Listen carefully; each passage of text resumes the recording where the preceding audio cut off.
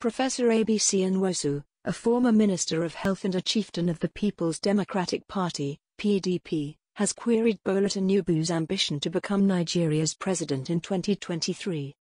In an exclusive chat with Legit TV, the elder statesman claimed that Tinubu should be canvassing for a president from the Igbo extraction. When former President Olusegun Obasenjo was to become president, the Igbo supported him, and when power shifted to the south again, the Igbos supported former President Goodluck Jonathan. Again, power has been zoned back to the south. Why can't the southern support the president of Igbo extraction? Every Dick and Tom from the south is now a presidential aspirant. Tinubu should step down and Converse for president of Igbo extraction. Now listen to him. When the Igbo man wants to be president, wants to be chief of army staff, wants to be inspector general of police, wants to be controller general of customs, wants to be, it evokes some fear.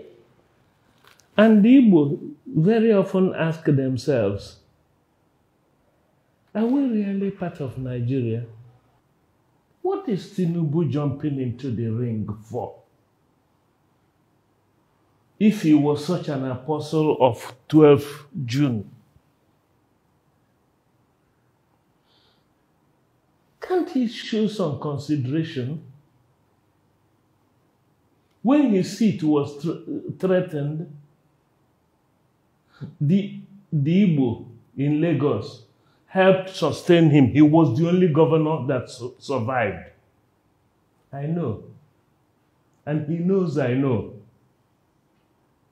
Because I drove with him in the front seat of his car to solicit Igbo support. The Igbo supported him.